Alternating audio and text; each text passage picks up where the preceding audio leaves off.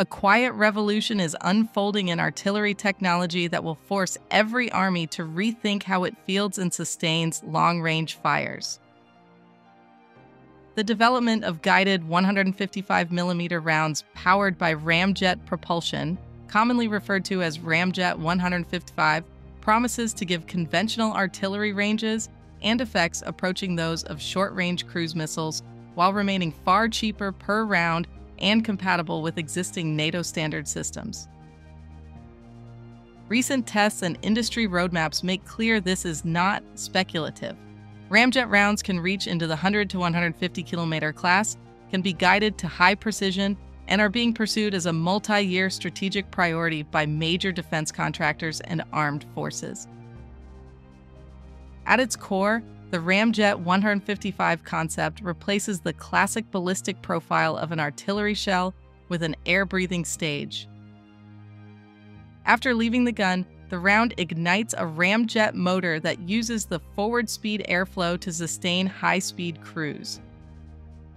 The result is a projectile that maintains velocity and maneuverability over distances that were previously the preserve of tactical cruise missiles.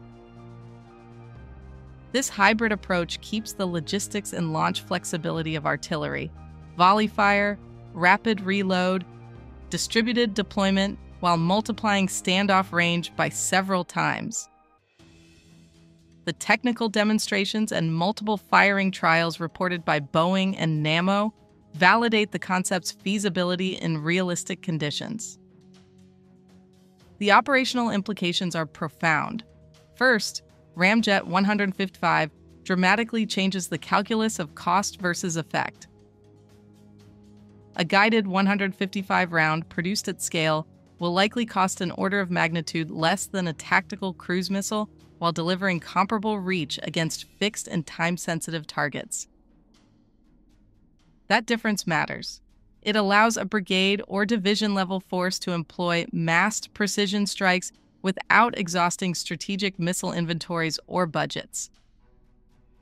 Second, because Ramjet rounds are compatible with NATO's 155mm standard, many existing artillery platforms, from Archer and PZH-2000 to upgraded M109 variants and future URCA systems, can be adapted to fire these rounds, effectively upgauging the reach of current batteries without wholesale platform replacement.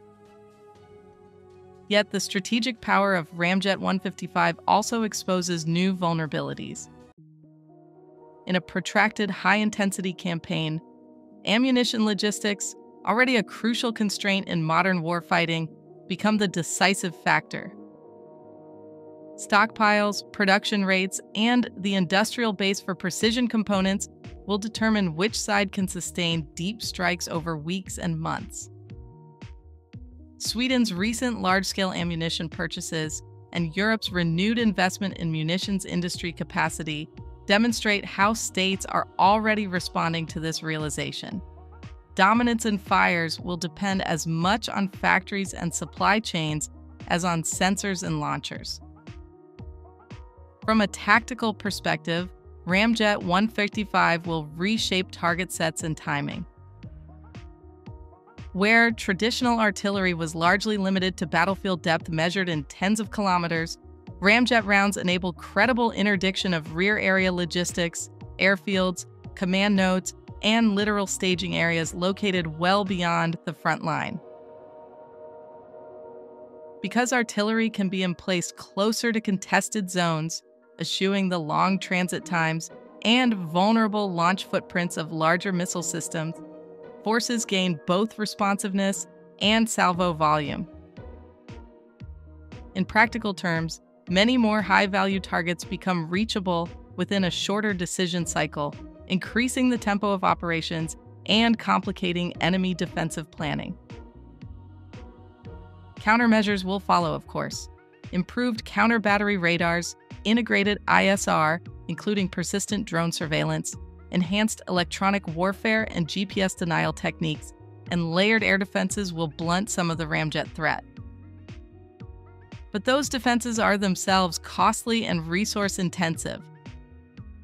The net effect is an arms race dynamic offense becomes cheaper and more distributable. Defense must scale both technologically and economically to keep pace. In contested theaters such as the Baltic, where geography compresses distances and critical infrastructure is densely located, Ramjet 155's force multiplier effect is especially potent. Politically and doctrinally, the diffusion of long-range guided artillery raises thorny questions. Lowering the cost and increasing the availability of deep strike options reduces the threshold for using fires against targets deeper inside an adversary's territory. That capability can serve as a deterrent, but it also sharpens escalation risks if states are tempted to employ precision fires against strategically sensitive infrastructure. Clear rules of engagement, escalation management doctrine, and allied coordination will be essential to avoid inadvertent escalation. NATO and partners must thus pair material investments with robust political frameworks and transparent signaling to reduce miscalculation. Industrial strategy is now a front of the strategic competition. The Ramjet 155 program is not an isolated prototype. It is nested within long-range fires initiatives and multi-year procurement plans that involve major contractors and national industries. That means countries that secure production capabilities and resilient supply chains gain leverage beyond battlefield effects. They create the condition for sustained campaigns, provide export opportunities, and gain diplomatic influence through arms cooperation. Europe's moves toward indigenous rocket artillery programs and collaborative efforts to reduce dependence on singular suppliers reflect a wider recognition that industrial autonomy in munitions equals strategic autonomy in war.